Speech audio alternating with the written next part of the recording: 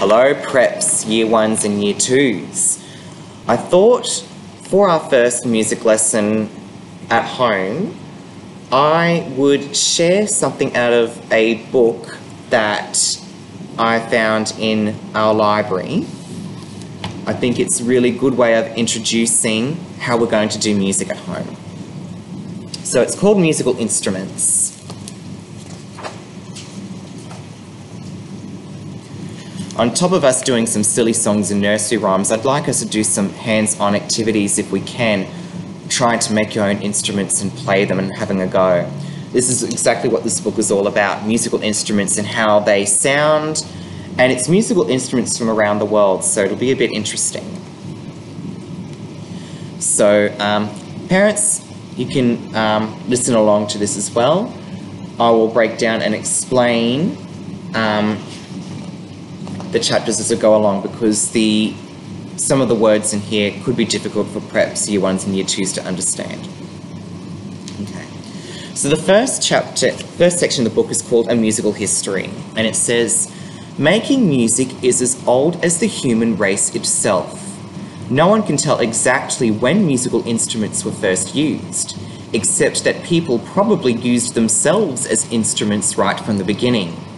They would clap their hands, stamp their feet, and of course, use their voices. Preppies, year ones and year twos, that's exactly what we've been doing in class. We've been using our bodies, our hands, and our feet, and of course, our singing voices. I'm hoping you're telling your parents all about the difference between talking voice and singing voice. So, when we are clapping our hands and stamping our feet and using our voices, we're doing things that human beings have done ever since human beings existed. People in ancient times, ancient means old, people in ancient times used natural objects to make different sounds. Wood on wood, wood on stone, bone on stone. Simple rhythm instruments are known to have existed in Europe as far back as 25,000 years ago.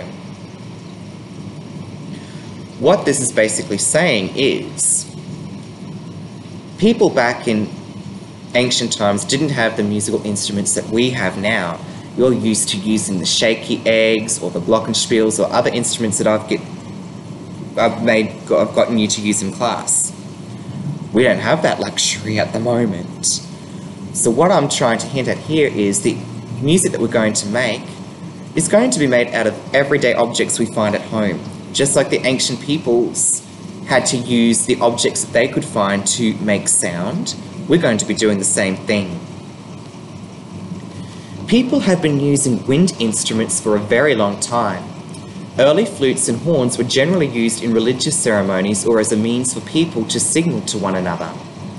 As civilizations became more developed in the Middle East and Europe, more sophisticated instruments were made. They began to be used for entertainment as well. What this is saying is, as people developed and started to learn new technologies and different ways of doing things, they perfected the different instruments that had come out. And that's why we have instruments that we have today. You've seen me play the piano and the clarinet and the trumpet. All of these instruments stemmed from much older versions of those instruments. Music has been made in every culture.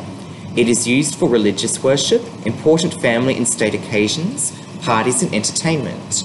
Although musical styles differ from period to period and from one culture to another, the kind of instruments that people make are remarkably similar worldwide.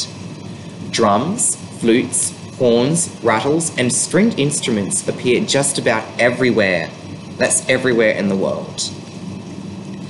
Instruments can be made simply from local materials or by using the most complicated computer technology. We don't have the most complicated computer technology at home, do we?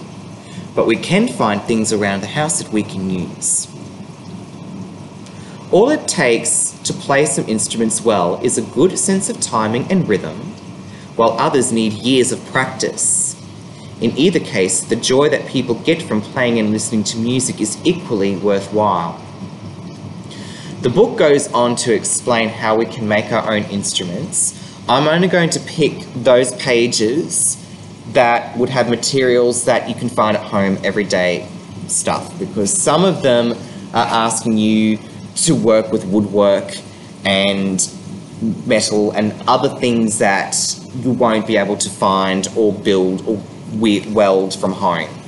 So parents, don't stress about that part. I'm just going to be talking about instruments that can be made easily at home, okay? Yeah, something for you to think about. Think about what things around your house you could use as a musical instrument. Make sure you ask your parents first, because if it's something expensive, don't go near that. But even tapping on a table with a spoon, or getting some toilet roll if you have any, pun intended.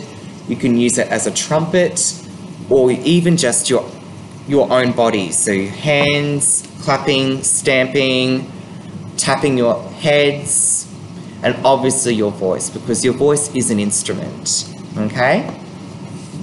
So I'll be reading excerpts out of this book, sharing what sort of instruments we can make at home to play some of the nursery rhymes and silly songs that we'll be doing at home. Be good for your parents. Make sure that you're thanking them for the hard work that they're doing. And yeah, that's all I wanted to do. Have a think about the things at home that you can use as musical instruments. Thank you. I'm signing off now. Until next time. Bye.